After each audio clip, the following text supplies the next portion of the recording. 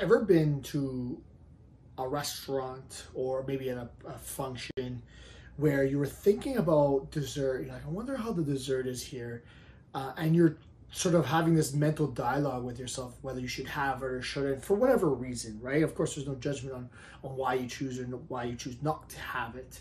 But then somebody at the table says, oh, I wonder what the dessert menu is like. They say it out loud. And all of a sudden, I'm going to have it too.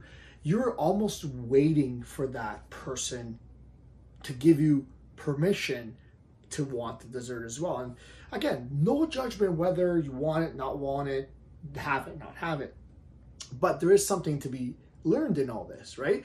So oftentimes we are just looking for the excuse or the influence to allow us to do what we want, right? Want being having this dessert in this case, right? So how do you combat this? There's a few things. Like, you can mention it when you get there and say, guys, I'm not having dessert today.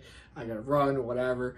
Or you can eat it. You can plan for it, not even have to stress about that.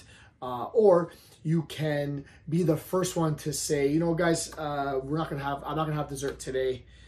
Or you can be the first person to order and have maybe the fruit platter rather than the cheesecake, whatever it is, right? So again, there's lots of ways around this concern, but I think just being aware of this influence, just being aware of what might happen, it will help you to sort of combat it and start to think of things that you can do to help yourself make the right decisions. Because sometimes there's that part of the brain that really wants to sort of make the decision that doesn't necessarily line up with your goal, but you sort of want to listen to it. You want to find a reason to listen to it. You're looking for an excuse that it's almost acceptable for why you have to listen to that part of the brain. So that being said, of course, you want to find ways to try not to fall into this part of the brain that wants to go in sort of the opposite direction of what your goal might be.